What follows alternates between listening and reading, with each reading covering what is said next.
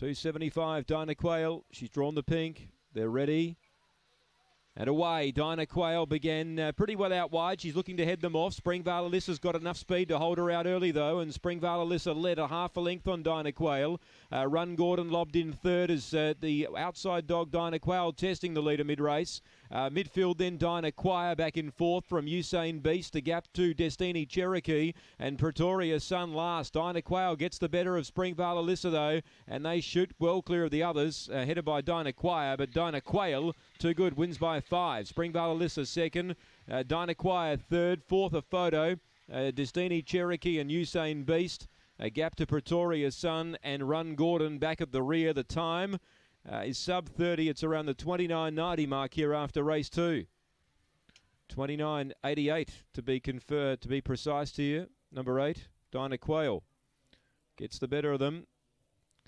2 second, Springvale Alyssa. 7 third, Dinah Quayle.